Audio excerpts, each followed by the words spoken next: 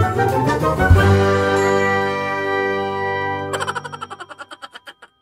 Students, તમારું સ્વાગત છે. હર્ષ બારસિયા છું અને ચેનલમાં મારી એપ્લિકેશનમાં જ્યાં પણ તમે ભણો છો તમારું સ્વાગત છે. તમે ટાઇટલ વાંચ્યું હશે. આ લેક્ચરની અંદર લેક્ચર્સ નહીં, કરીબ 15 થી 16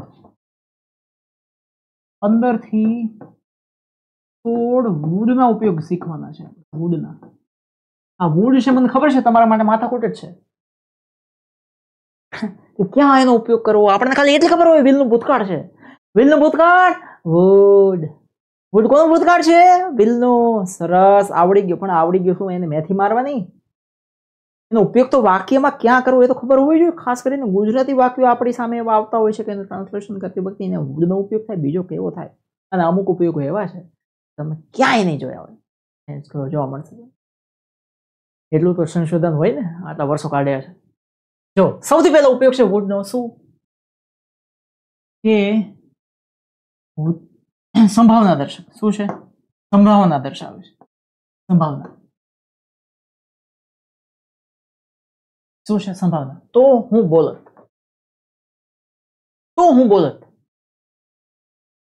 નહીતર હું બોલત નહીં. મતલબ કઈ થાત તો હું બોલત. તો એટલે ધેન આઈ would તો હું બોલત. બોલાતું છે જ નહીં. નથી ભૂતકાળ, નથી વર્તમાન, નથી ભવિષ્ય. તો હું બોલત. તો હું લખત. જોડે કીધું હોત ને તો હું લખત. તો એટલે ધેન આઈ વુડ. જો બધાએ ફરમાઈશ કરી હોત તો હું ગાત. ધેન આઈ વુડ સિંગ.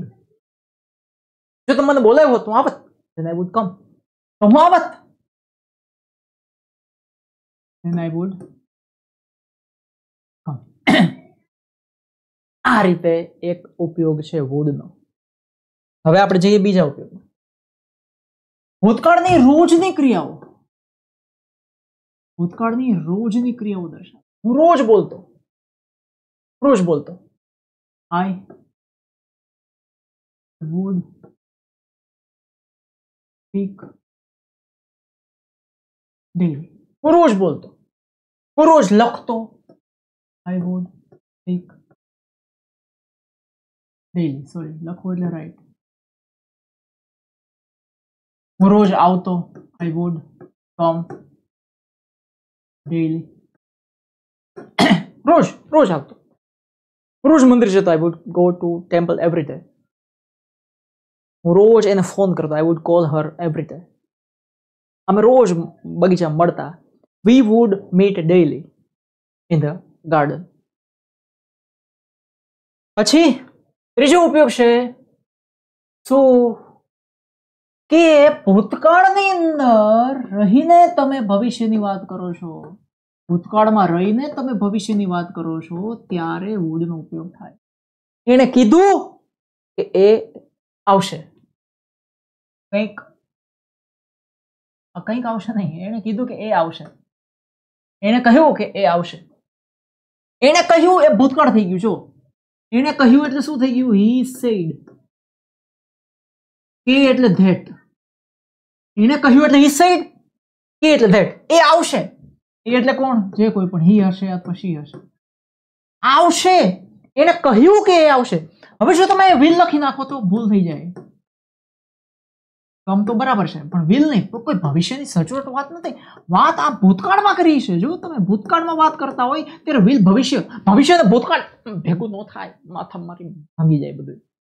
તો તમારે શેનો ઉપયોગ કરવો પડે? He said that he would come. એને કીધું કે બોલશે. He said that he would speak. એને કીધું કે એ ખાશે. He said that he would eat. એને કીધું કે મગન બાપા બેસશે. He said that મગન બાપા would sit. મગન બાપાએ કીધું કે કૂતરો ભસશે. મગન બાપા said that dog would bark. હવે બીજું વાક્ય. મને ખબર જ હતી. એટલે I knew. એટલે મને ખબર હતી. મને ખબર છે તો I know. મને ખબર જ હતી I knew. That એ આવશે નહીં. He would not come. ખબર જ હતી કે આવશે નહીં. અહીંયા આવશે છે, આ બધું ભવિષ્ય છે, અહીંયા ભવિષ્ય છે, ભવિષ્યની વાત હોય એટલે વિલ જ આવે. આવી બધી માથાકૂટમાંથી થોડા બહાર આવો. દુનિયા બહુ વિસ્તારેલી છે. અહીંયા ભૂતકાળની વાત થઈ ગઈ છે તો પછી અહીંયા ભવિષ્ય કેવી રીતે આવે? ભૂતકાળ અને ભવિષ્ય એક વાક્યમાં શક્ય જ નથી. વર્તમાન અને ભવિષ્ય એક વાક્યમાં શક્ય છે પણ ભૂતકાળ અને ભવિષ્ય નથી. કારણ કે વચ્ચે વર્તમાન થાંભલા જેવો ઉભો છે, બેન મળવા જ નહોતી. હવે આગળ જાને હવે ભૂંદરા ન મળવા દે. પછી આ ખબર પડી ગઈ. પછી ત્રીજું, અશક્ય સંભાવનાઓ. આ તો તમને ખબર જ નહીં હોય. વાક્ય જો અહીંયા અશક્ય સંભાવનાઓ, એવી સંભાવનાઓ, એવા વાક્યો આપણે બોલતા હોય કે જે શક્ય જ નથી બને. જેમ કે આપણે કોઈને વાતમાં કહેતા હોય આકાશ પાતાળ એક થઈ જાય પણ એનાથી આ કામ ન થાય. હવે આકાશ પાતાળ એક થવાનું નથી, સમજો છો તમે? એનાથી કામ ન થાય. પણ અશક્ય સંભાવનાઓ, કાલ્પનિક સંભાવનાઓ. શું? જો તને રસ્તામાં સિંહ મળે તો તું શું કરે? અથવા તો જો તને રસ્તામાં સિંહ મળે તો તું શું કરીશ? આવું પૂછે. જો તને રસ્તામાં સિંહ મળે તો તું શું કરીશ? હવે અહીંયા પાછું શો આવે? કરીશ કરીશ કરીશ આવે એટલે આપણને એમ લાગે આ તો ભવિષ્યની વાત છે, વિલ આવે. તો આવા શો તો આની અંદર કેટલાય ભટકાશે તમને. જો તને રસ્તામાં સિંહ મળે, ઇફ યુ, કાલ્પનિક સંભાવના છે. યાદ રાખજો, જો તને રસ્તામાં સિંહ મળે, લાગે છે વાક્ય આપણને વર્તમાન અને ભવિષ્ય તરફ, પણ ભૂતકાળ તરફ જશે. ઇફ યુ, મળવું એટલે મીટ નું ભૂતકાળ આવશે. મેટ. અહીંયા V2 ભૂતકાળનું ક્રિયાપદ આવશે. એનું ક્રિયાપદ આવશે ભૂતકાળનું. If you met a lion in the way, if you met a lion in the way, on the way, if you met a lion on the way, અશક્ય સંભાવનાઓ દર્શાવવાની હોય, જે થવાનું જ નથી એવી વાતો દર્શાવવાનું હોય, ત્યારે ભૂતકાળનું ક્રિયાપદ વર્તમાન નહીં આવે. If you met a lion on the way, તો શું કરીશ? હવે અહીંયા જ ભૂતકાળ આવી ગયું તો શું આવશે? What would you do? આ જેટલા ઉદાહરણ આપું છું, આ બધી જ પ્રકારના ઉદાહરણોને ડિટેલમાં ઘણા બધા ઉદાહરણો સાથે સ્પોકન ઇંગ્લિશનો જે સુપર કોર્સ છે બધું બતાવેલું છે. એપ્લિકેશન હર્ષ બારસિયામાં બધી જ પ્રેક્ટિસ કરાવેલી છે. હવે બીજું વાક્ય છે તમારી સામે. જો મને 50 કરોડ રૂપિયા મળે, નથી મળવાના, ખાલી કાલ્પનિક જ વાત કરીએ છીએ. જો મને મળે એટલે ઇફ આઈ ગોટ, ગેટ નહીં આવે. ભલે એમ મળે આપણને એમ લાગે વર્તમાનની વાત છે પણ કાલ્પનિક સંભાવના છે, અશક્ય સંભાવના છે. If I got 50 crore rupees, if I got 50 crore rupees, તો હું ચંદ્ર ઉપર જતો રહું. હવે આ શક્ય છે ચંદ્ર ઉપર જાય? આ ધોંદુ ભોંબુ લીમડાની ડાળખી આ ચંદ્ર ઉપર જાય? લેંઘા પહેરવાની તેવડ ન હોય. એકનો ને હવારમાં ઉઠીને હું આ બદલી નાખું, સરકાર બદલી નાખું, આમ બદલી નાખું, એની ઘરવાળી કે પેલા લેંઘો બદલો, ઊંધો પહેર્યો છે, તો ચંદ્ર ઉપર જતો રહું. I would go to the moon. હમણાં ગયું ને આપણું ચંદ્રયાન, એની અંદર બેહાડ દેવાય, આવે અટકાવી દેવાય બારે. તો અશક્ય સંભાવના. પછી વુડ નો ઉપયોગ શું છે? મને લાગે છે કે આજે નહીં આવે. જ્યાં સુધી હું માનું છું કે વરસાદ આવશે. સંભાવના છે. આ શું છે? સંભાવના. કઈ સંભાવના? કે જે સંભાવનાની અંદર મેનો ઉપયોગ થતો હોય એવી સંભાવનાઓની અંદર વુડનો પણ ઉપયોગ થાય. મને લાગે છે એટલે આઈ થિંક.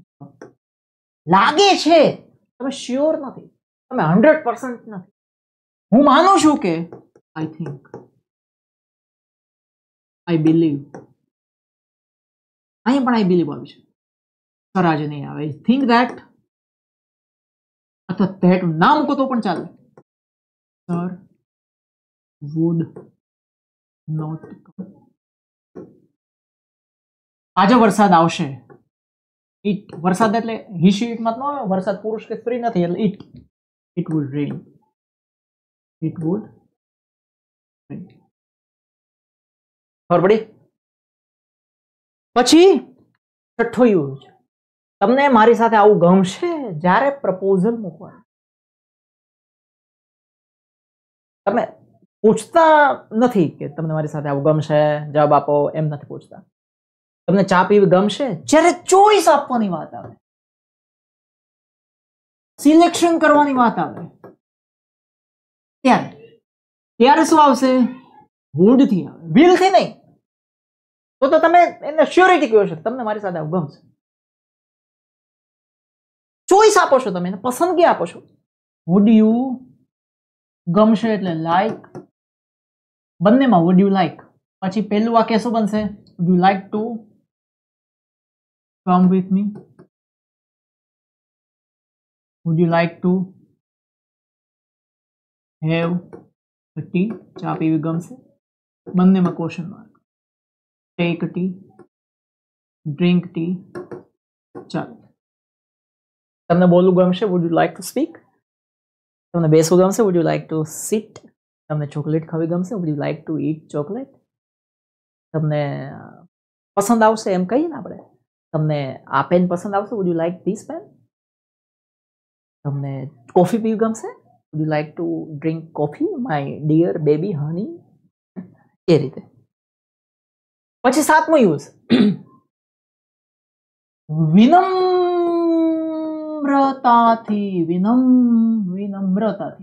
વિનમ્રતાથી વિનંતી કરવા માટે. વિનમ્રતાથી જ્યારે તમારે વિનંતી કરવી હોય ત્યારે પણ વુડનો ઉપયોગ, કુડનો પણ ઉપયોગ થાય, વુડનો પણ ઉપયોગ થાય. સો સર તમે પ્લીઝ મને મદદ કરશો? Would you please help me? Would you please help me? તમે મને ત્યાં પ્લીઝ તમે ત્યાં બેસશો? Would you please seat there? વુડની સાથે તમે એક વસ્તુ તો હું સમજાવતો નથી, વુડની સાથે હંમેશા V1 મૂળ ક્રિયા બધે જ આવશે. અને પાછું ફરીને કહું, આખો કોર્સ સુપર સ્પોકન ઇંગ્લિશની અંદર મસ્ત રીતે ડિટેલમાં પ્રેક્ટિસ સાથે બધું સમજાવેલું છે. ઢગલાબંધ વિડીયો છે, પણ ખાસ ખરીદવું જોઈએ. જો તમારે બેઝિકથી, પાયાથી, ABCD થી બધું શીખવું હોય, લખતા, વાંચતા, બોલતા બધી પ્રેક્ટિસ કરવી હોય, 4000 રૂપિયા ઇન્વેસ્ટ કરવા મને લાગે છે યોગ્ય છે. 4000 તો કાંઈ ના કહેવાય, બરાબર? વસૂલ છે, પૈસા વસૂલ કોર્સ છે હર્ષ પારસી એપ્લિકેશનમાં. મને તારી સાથે જિંદગી વિતાવી ગમશે. તને આપણે એમ કહી દઈએ, તને મારી સાથે જિંદગી વિતાવી ગમશે? પ્રશ્ન પૂછે છે. વુડ યુ લાઈક, પૂછો છો તમે એને, would you like to spend hall life with me? મને તારી સાથે રહેવું ગમશે? તને મારી સાથે, સોરી આ બે ઊંધા થઈ ગયા. તને મારી સાથે રહેવું ગમશે? Would you like to live with me? આ પ્રકારના વિનંતી દર્શક, અવિનમ્રતાથી તમે કોઈને પૂછો, વિનમ્રતા, ત્યારે પછી આગળ વુડ બી. હવે વુડ બી છે, વુડ અને બી. એક મોટો IAS ઓફિસર હોત તો, એ એક મોટો IAS ઓફિસર તો ધેન હી, જો આમાં ક્રિયા નથી ક્યાંય, જોઈ તમે, આમાં ક્રિયા ક્યાંય નથી. એ હોત, એને કર્યું હોત, બોલ્યું હોત, લખ્યું હોત, ગયો હોત, આવ્યો હોત, એવું નથી. એ હોત. And he would be an IAS officer. અત્યારે હું અમેરિકામાં હોત તો, અમેરિકામાં હોત ને, then I would be in the USA. તો આજે હું અમેરિકામાં હોત તો, જો મેં મહેનત કરી હોત, if I had worked hard, I worked hard. બેમાં આગળનું વાક્ય એવું હોઈ શકે, જો મેં મહેનત કરી હોત તો, if I worked hard, તો અમેરિકામાં હોત. તમે પોતે જ કંઈક હોત, તમે પોતે જ ક્યાંક હોત તો would be. બરાબર? આમ ક્રિયા નથી. નવમો ઉપયોગ એમાં પણ would be છે. જ્યારે પણ હું એની ઘરે જતો, જો એ આગળ આવી ગયું ને, જ્યારે પણ હું એની ઘરે જતો ત્યારે એ ઘરે જ હોય. ગમે ત્યારે એની ઘરે જાવ એટલે ઘરે જ હોય, બીજે ક્યાંય જાય જ નહીં. Whenever whenever I went to his home. કરતા પછી જ્યારે ભૂતકાળનું ક્રિયાપદ મૂકો ને એટલે રોજની ક્રિયા ભૂતકાળની થઈ જાય, અને would મૂકો તો પણ રોજની ક્રિયા ભૂતકાળની થઈ જાય, used to મૂકો તો પણ રોજની ક્રિયા ભૂતકાળની થઈ જાય. ઘણા બધા ઓપ્શન્સ છે આપણે.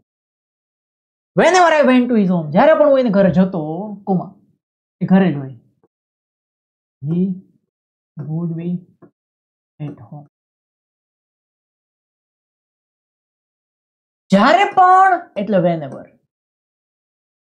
whenever હું એને બોલાવતો, ભૂતકાળમાં રોજની ક્રિયા એટલે કરતા પછી સીધું ભૂતકાળ કરું. whenever I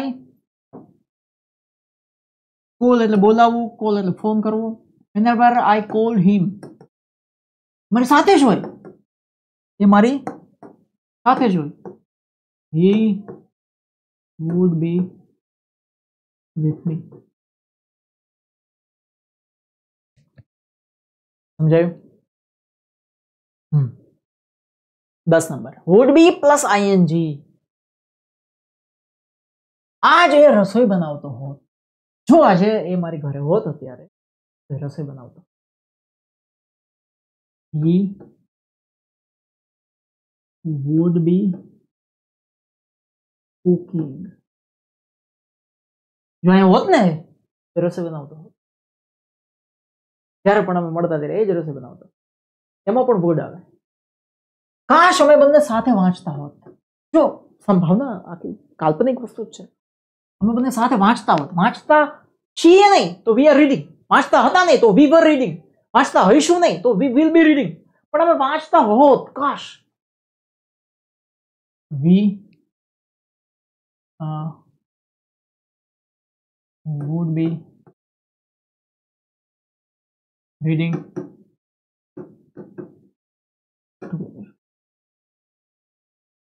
Gosh, we would be reading together.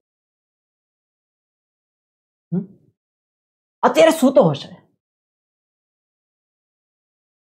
તમને ખબર નથી સૂતો છે તો હી સ્લીપિંગ, સૂતો હતો તો હી વોઝ સ્લીપિંગ, સૂતો હશે ભવિષ્યમાં તો હી વિલ બી સ્લીપિંગ, પણ અત્યારે સૂતો હશે.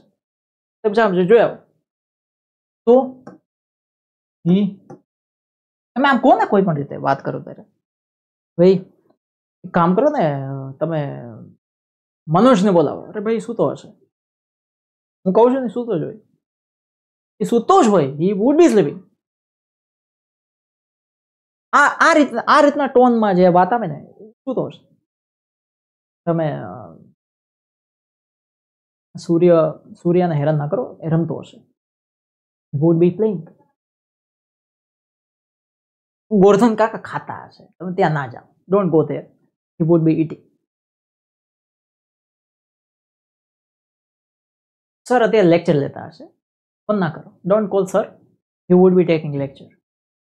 વિદ્યાર્થીઓ ભણતા હશે યાર, જોયું તમે? He would be learning. Would be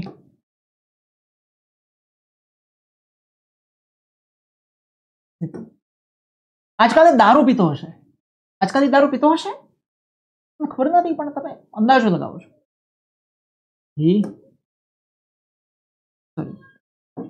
પ્રશ્ન છે એટલે વુડ આગળ આવે ને. વુડ હી બી ડ્રિંકિંગ વાઇન? મને નથી લાગતું, એ તો આ સીધું સાદું છે. I don't think.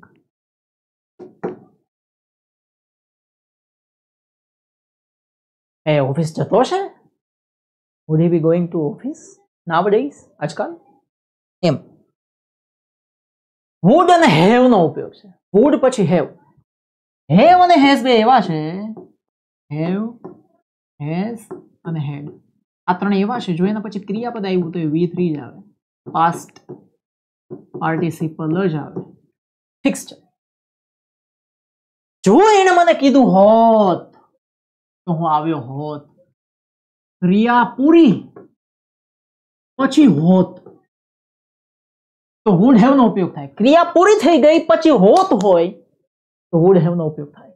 જો એને મને કીધું હોત, if he had said me, if he had said me, તો હું આવ્યો હોત. I would have come. જો હું વહેલો ઉઠ્યો હોત. If I head woken up early. હેડ પછી V3, હેડ પછી V3, would have પછી V3. જો વહેલો ઉઠ્યો હોત. જો ઇફ વાળી વાક્ય રચના છે ને, એટલે ઇફ વાળી વાક્ય રચનામાં અહીંયા હેડ મૂકવું વધારે સુટેબલ છે. ત્યાં વુડ નથી મૂકતા આપણે. પણ અહીંયા ક્રિયા પૂરી થઈ ગયા પછી છે હોત, એટલે આપણે વુડ મૂકીએ છીએ. તું વહેલો પહોંચી ગયો હોત. I would have reached early. તું વહેલો પહોંચી ગયો હોત. તો એને મને બચાવી લીધો હોત. then he would have saved me. તો મેં જમી લીધું હોત. I would have eaten. તે કીધું હોત તો મેં જમી લીધું હોત. If you had said me earlier, I would have eaten earlier. બરાબર? 12 નંબર would have જ છે. પણ અત્યારે રસોઈ બનાવી લીધી હશે. આપણે રસ્તામાં જતા હોય ગારની અંદર અને પછી આપણે એમ કહીએ ચલ મારી ઘરે જમવા. તો પણ તાર મમ્મીએ રસોઈ બનાવી છે? હા, મમ્મી રસોઈ બનાવી લીધી હશે. તમે ફોન કરીને ના પાડતો હોય ને કે રસોઈ ના બનાવે. અરે અત્યારે રસોઈ મમ્મીએ બનાવી લીધી હશે. બનાવી લીધી હશે. ક્રિયા પૂરી પછી હશે. ક્રિયા પૂરી પછી હશે. અત્યારે અમેરિકા પહોંચી ગયો હશે. અત્યારે બાપા ઘરે આવી ગયા હશે. મારે મોડું થઈ ગયું, બાપા ઘરે પહોંચી ગયા છે, હવે હું જઈશ ને ભાઠલીનો ભાઈ છે. એને લેક્ચર પૂરો કરી દીધો હશે, ફિલ્મ પૂરું થઈ ગયું હશે. તો એને રસોઈ બનાવી લીધી હશે. એટલે શી mummy would have cooked by now. અત્યારે મમ્મી અત્યારે એરપોર્ટ પર પહોંચી ગઈ હશે. મમ્મી શી ગમે તે લખો. Mummy would have reached at airport. અત્યારે by now.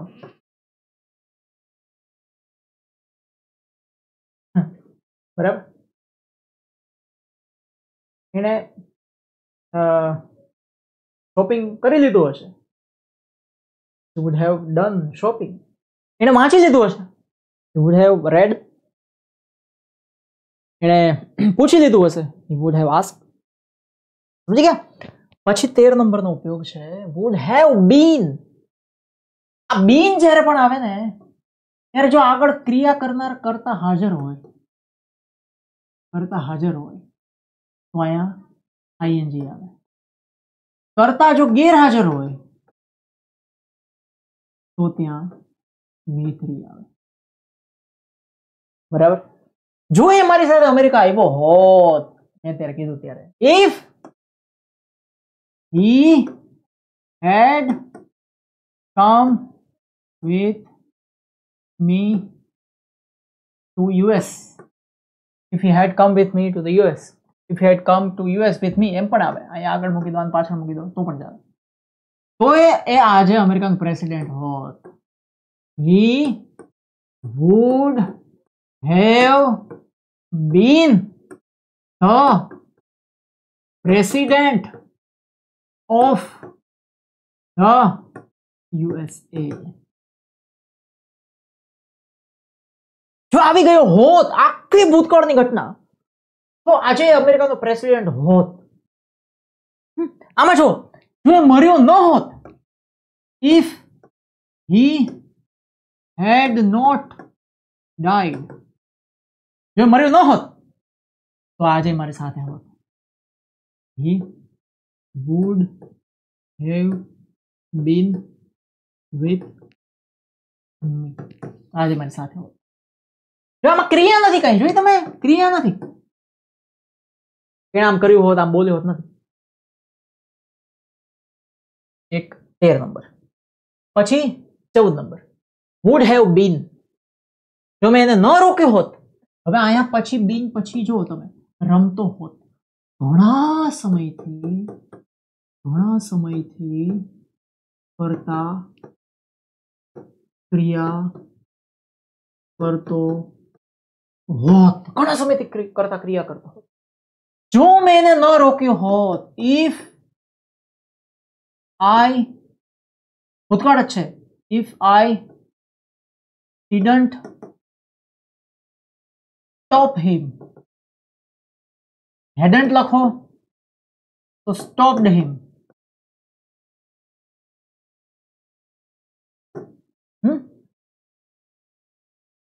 એ સવારથી રમતો હોત, he would have been playing since morning, સવારથી રમતો હોત. જો હું સમયસર ન પહોંચ્યો હોત, if I didn't reach on time, જો સમયસર ન પહોંચ્યો હોત, if I didn't reach on time, સવારથી ટીવી જોતો હોત, he would have been watching TV since morning. તો એ સવારથી આમ કરતો હોત, તો એ 2 દિવસથી આમ કરતો હોત, તો એ હજુ વાંચતો હોત, તો એ બોલતો હોત, તો એ લખતો હોત, તો એ ગાતો હોત, એમ સવારથી છેલ્લા કેટલાક સમયથી એ કંઈક ક્રિયા કરતો હોત, ત્યારે would have been ing. પછી 15 number, would have had. have છે એ તો છે, have પછી હંમેશા થર્ડ ફોર્મ ક્રિયાપદનું ત્રીજું રૂપ આવે, તો have નું ત્રીજું રૂપ had આવી શકે. મારી પાસે આજ બધું હોત, જો મારી પાસે, સોરી, તો મારી પાસે આજે બધું હોત પણ મેં ક્યારે મહેનત કરી. મારી પાસે આજે બધું હોત, જોયું તમે, પાસે હોત, ખાસ નોટ કરો, પાસે હોત. I would have had, બધું એટલે everything. મારી પાસે બધું છે તો I have everything. મારી પાસે બધું હતું, I had everything. મારી પાસે બધું ભવિષ્યમાં હશે, I will have everything. પણ મારી પાસે બધું હોત, I would have had everything. પણ મેં મહેનત ના કરી, but I didn't work hard. But I didn't work hard. જો મને મોકો મળ્યો હોત, if I got chance, if I got chance, તો આજે મારી પાસે બધું હોત, I would have had everything. શું વંચાય આને? I would have had, I would have had, I would have had, I would have ને would have બોલવાનું. શું બોલવાનું? would have. I would have had. બરાબર. પછી 16 નંબરનો અને છેલ્લો ઉપયોગ સમજો તમે. would have to, જ્યારે કંઈક કાલે મારે આવવું પડે છે તો I have to, પડ્યું તો I had to, આવવું પડશે તો I will have to, પણ મારે આવવું પડત, I would have to come. Sorry, હા બરાબર, I would have to come. તો મારે જવું પડત, I would have to go. એને ઓફિસે જવું પડતું હશે, he would have had to. જો પડતું અને હશે, અથવા પડ્યું અને હશે, કોઈ ક્રિયા છે, પડતું હશે, પડત નહીં, પડતું હશે, રોજની ક્રિયા થઈ ગઈ. would have had to go to office, અને એને ઓફિસે જવું પડ્યું હશે, he would have had to go to office. અમેરિકામાં તમારે ટેક્સ ભરવો પડતો હશે, ટેક્સ ભરવો પડતો હશે તો આ જે પડતો હશે છે એની અંદર તમે વુડ ટુ હેડ ને કાઢી નાખો તો પણ ચાલે, પણ પડ્યો હશે, ભૂતકાળ થઈ ગયું, તો you would have head to pay tax in USA. પડતો હશે તો have to, would have to. બરાબર. તો આ થઈ ગયા વુડના 16 ઉપયોગો જે તમે ક્યાંય નહીં જોયા હોય, નહીં જાણ્યા હોય. અનબિલીવેબલ બધા છે સાહેબ. હર્ષ એપ્લિકેશન ડાઉનલોડ કરો, સ્પોકન ઇંગ્લિશનો કોર્સ કરી દો, બધી ડિટેલમાં પ્રેક્ટિસ સાથે મોજથી ભણો. અને યુટ્યુબમાં છો તમે અહીંયા. જય ભારત, વંદે માતરમ.